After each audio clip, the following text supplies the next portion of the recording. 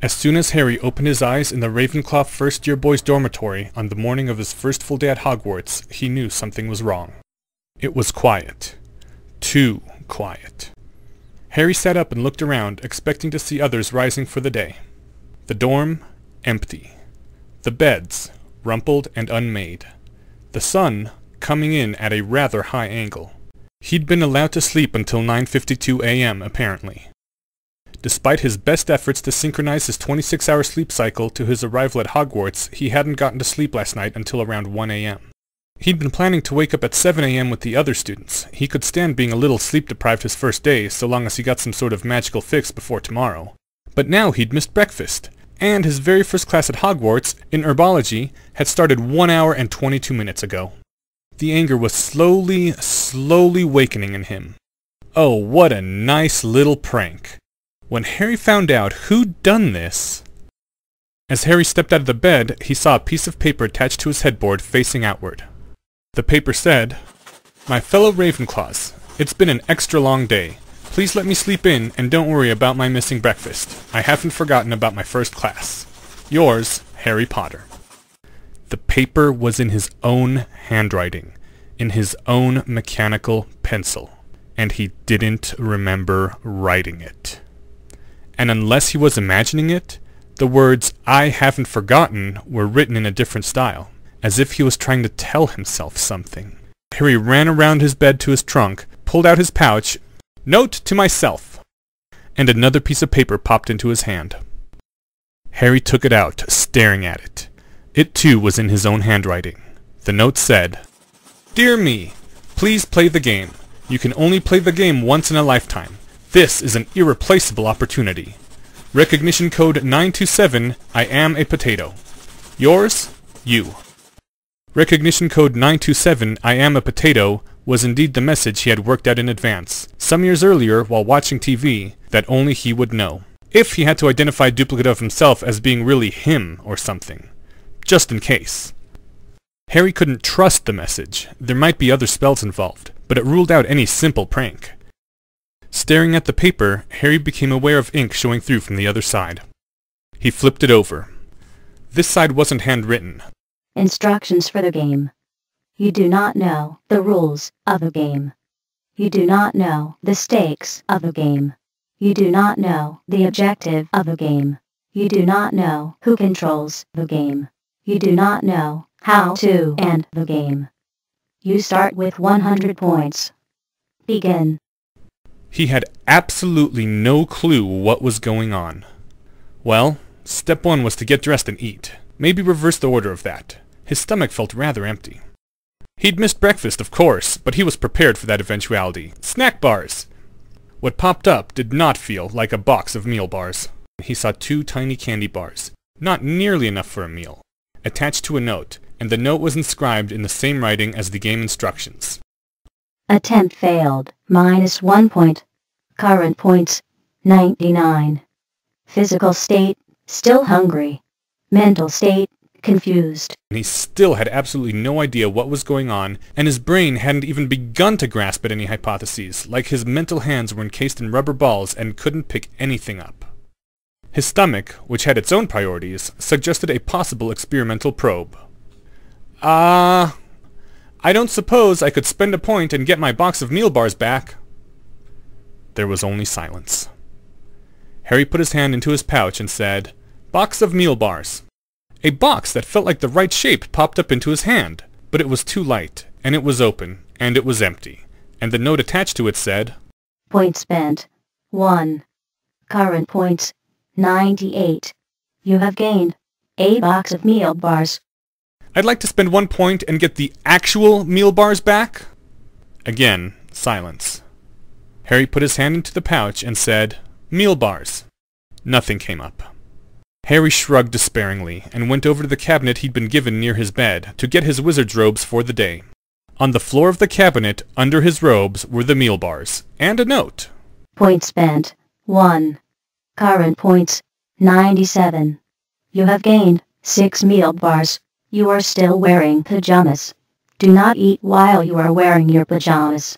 You will get a pajama penalty. And now I know that whoever controls the game is insane. My guess is that the game is controlled by Dumbledore. The note would be in the next place he looked. So Harry looked under his bed. Ha. Ha ha ha ha ha. Ha ha ha. Dumbledore does not control the game. Bad guess. Very bad guess. Minus 20 points. And you are still wearing pajamas. It is your fourth move. And you are still wearing pajamas. Pajama penalty, minus 2 points. Current points, 75. Well, Harry was screwed. It was only his first day at school, and once you ruled out Dumbledore, he didn't know the name of anyone else here who was this crazy. If the pattern here held true... How can I earn more points? Then he pulled out the drawer. Opportunities to do good are everywhere, but darkness is where the light needs to be. Cost of question, 1 point. Current points, 74. Nice underwear. Did your mother pick them out? And then Harry left the dorm, eating as he went, in search of the Slytherin dungeons. At least, that was what he thought the line was about. Trying to navigate the halls of Hogwarts was like... probably not quite as bad as wandering around inside an Escher painting. That was the sort of thing you said for rhetorical effect, rather than for its being true. A short time later, Harry was thinking that in fact, an Escher painting would have both pluses and minuses compared to Hogwarts. Minuses, no consistent gravitational orientation. Pluses? At least the stairs wouldn't move around while you were still on them! Harry had originally climbed 4 flights of stairs to get to his dorm. After clambering down no fewer than 12 flights of stairs without getting anywhere near the dungeons, Harry had concluded that 1. An Escher painting would be a cakewalk by comparison. 2. He was somehow higher in the castle than when he'd started. And 3. He was so thoroughly lost that he wouldn't have been surprised to look out the next window and see 2 moons in the sky. I'm lost! Can, the spirit of the Hogwarts castle help me? Or something? I don't think this castle has a spirit. Life, perhaps, but not spirit. There was a brief pause. Are you... Harry said, and then shut his mouth. On second thought, no, he was not going to ask the painting whether it was fully conscious in the sense of being aware of its own awareness. I'm Harry Potter. I'm sort of new here. So I perceive, young Raven. Where are you trying to go? I'm not really sure. Then perhaps you are already there. Well, wherever I am trying to go, I don't think this is it. I was trying to go down, but I seem to be going up instead. Would it be fair to say that you don't know where you're trying to go, or even why you're trying to get there? Entirely fair. I'm not sure that being lost in the castle is your most important problem, young man. True. But unlike the more important problems, it's a problem I can understand how to solve, and wow is this conversation turning into a metaphor for human existence. I didn't even realize that was happening until just now. The lady eyed Harry appraisingly. You are a fine young raven, aren't you? For a moment I was starting to wonder. Well then, as a general rule, if you keep on turning left, you're bound to keep going down. That sounded strangely familiar, but Harry couldn't recall where he'd heard it before. You seem like a very intelligent person. Or a picture of a very intelligent person. Anyway, have you heard of a mysterious game where you can only play once and they won't tell you the rules? Life! That's one of the most obvious riddles I've ever heard. No. I mean, I got an actual note and everything saying that I had to play the game, but I wouldn't be told the rules. And someone is leaving me little slips of paper telling me how many points I've lost for violating the rules, like a minus 2 point penalty for wearing pajamas. Do you know anyone here at Hogwarts who's crazy enough and powerful enough to do something like that? Besides Dumbledore, I mean. I'm only a picture, young man. I remember Hogwarts as it was, not Hogwarts as it is. All I can tell you is that if this were a riddle, the answer would be that the game is life, and that while we do not make all the rules ourselves, the one who awards or takes points is always you. If it is not a riddle but reality, then I do not know. 4 left turns later, he found himself staring down a corridor that ended abruptly in a tumbled mound of large rocks, as if there had been a cave-in, only the surrounding walls and ceiling were intact and made of quite regular castle stones. All right, I give up. I'm asking for another hint. A hint! A hint, you say? The excited voice came from a painting on the wall not far away. Yes, a hint! A hint, I say! Only not just any hint, I'm looking for a specific hint. It's for a game I'm playing. Yes, yes, a hint for the game. You're Harry Potter, aren't you? I'm Cornelius Flubberwalt. I was told by Aaron the Concert, who was told by Lord Weaselnose, who was told by... I forget really. But it was a message for me to give to you. For me! No one's cared about me in I don't know how long, maybe ever. I've been stuck down here in this bloody useless old corridor. A hint! I have your hint. It will only cost you 3 points. Do you want it? Yes, I want it. The darkness can be found between the green study rooms and McGonagall's Transfiguration class. That's the hint. And now get a move on. You're slower than a sack of snails. Minus 10 points for being slow. Now you have 61 points. That was the rest of the message. Thank you. I don't suppose you know where the message originally came from, do you? It was spoken by a hollow voice that belled forth from a gap within the air itself. A gap that opened upon a fiery abyss. That's what they told me. Harry was no longer sure at this point whether this was the sort of thing he ought to be skeptical about or the sort of thing he should just take in stride. After getting lost another 2 times, Harry felt that he was beginning to understand the basic rule for navigating the ever-changing maze that was Hogwarts. Namely, ask a painting for directions.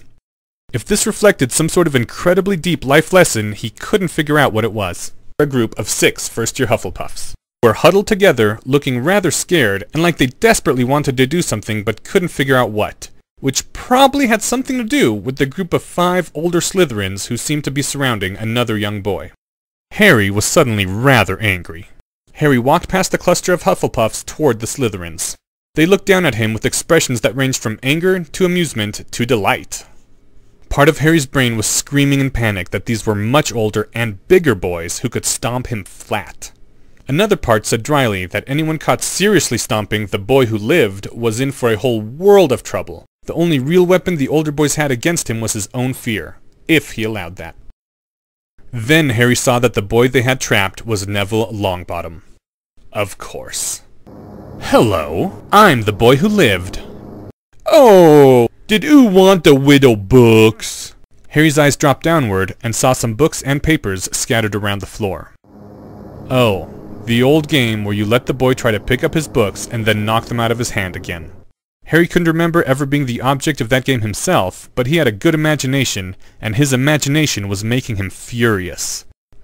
Is this part of some incredibly clever plan that will gain you future advantage, or is this as pointless a disgrace to the name of Salazar Slytherin as it? The largest boy shoved Harry Potter hard, and he went sprawling onto the hard stone floor of Hogwarts. Harry rose up in what seemed to him like terribly slow motion. He didn't know yet how to use his wand, but there was no reason to let that stop him under the circumstances. I'd like to pay as many points as it takes to get rid of this person. Then Harry lifted his other hand and said, Abracadabra, and snapped his fingers. The largest Slytherin staggered back with an expression of shock, a sudden splash of red decorating his face and neck and chest. Harry had not been expecting that. It probably wasn't the best time in the world for one of the Hufflepuffs to start laughing, but that was exactly what one of the Hufflepuffs was doing. Then Harry caught sight of the note on the bottom of the pan. Hold on! This note's for me, I think. You are going to... Look at this! I mean, just look at this!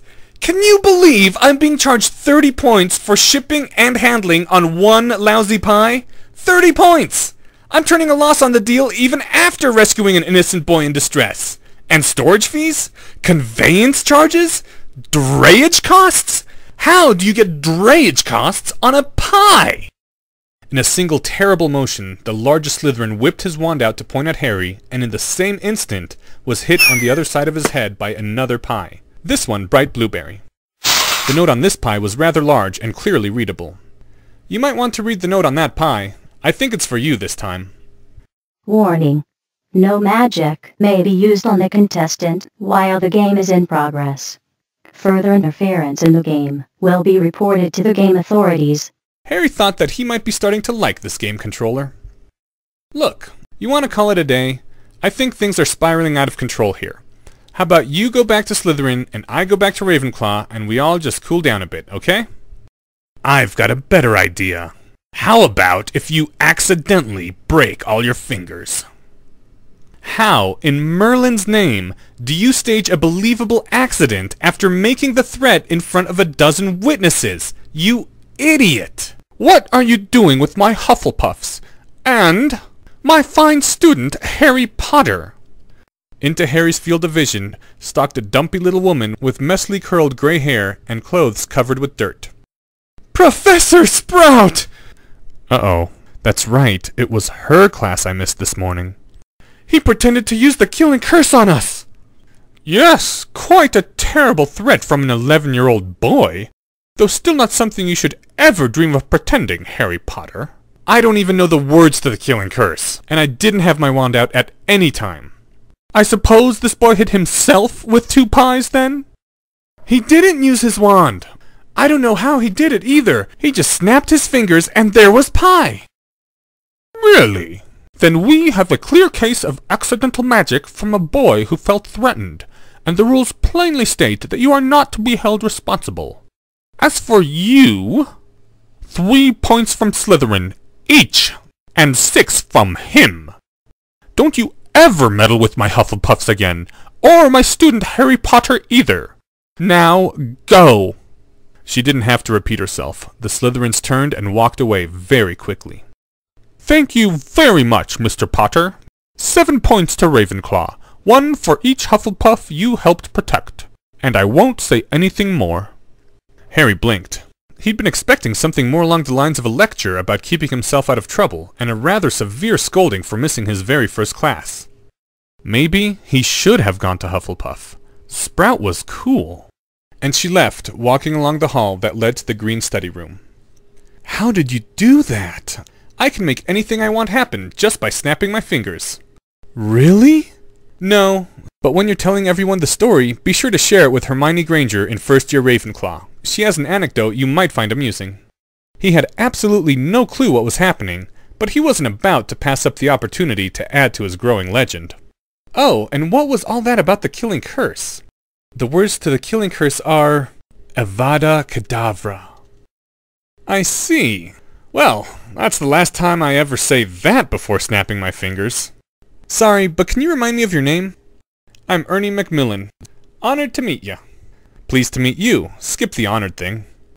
If everyone would excuse me, I have something to say to Neville. I suppose you're going to say I should have been braver. Oh no, nothing like that. It's just, something the Sorting Hat told me. There seemed to be something blocking Harry's throat. It was like Harry had to manually take control of his lips and produce each syllable individually. I'm sorry for what I did, the other day. You don't have to be gracious about it or anything. I'll understand if you just hate me. This isn't about me trying to look cool by apologizing or your having to accept it. What I did was wrong. Why did you do it? Why does everyone do that to me, even the boy who lived? Harry suddenly felt smaller than he ever had in his life. I'm sorry. It's just, you looked so scared. It was like a sign over your head saying victim. And I wanted to show you that things don't always turn out badly. That sometimes the monsters give you chocolate. I thought if I showed you that, you might realize there wasn't so much to be afraid of. But there is. You saw it today. There is. They wouldn't have done anything really bad in front of witnesses. Their main weapon is fear. That's why they target you, because they can see you're afraid. I wanted to make you less afraid, to show you that the fear was worse than the thing itself. Or, that was what I told myself. But the Sorting Hat told me that I was lying to myself, and that I really did it because it was fun. So, that's why I'm apologizing. I think you're going to be really cool someday. But right now, you're not. Harry swallowed the sudden knot in his throat and walked away. So, how am I doing in the game? A sheet of paper flew over his head as if someone had thrown it from behind him. The note said, Points for style, 10. Points for good thinking, -3 million. Ravenclaw House points bonus, 70. Current points, -2,999,871. Turns remaining, 2. -3 million points? That seems excessive. I want to file an appeal with the game authorities. Another note flew over his head. Appeal failed. Asking the wrong questions, -1 trillion points.